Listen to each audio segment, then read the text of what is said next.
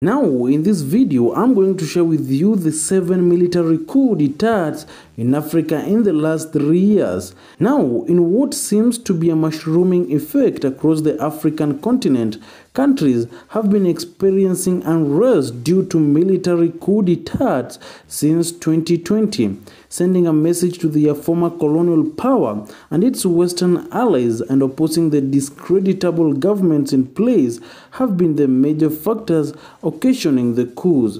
As of August 30, 2023, a total of 6 countries have experienced coups by military juntas, and a possible 7th looming along the boundaries of Gabon.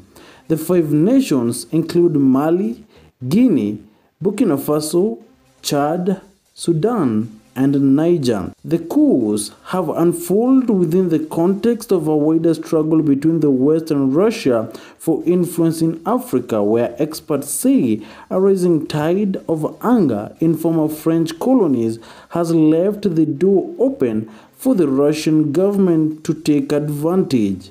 This is Cuba News.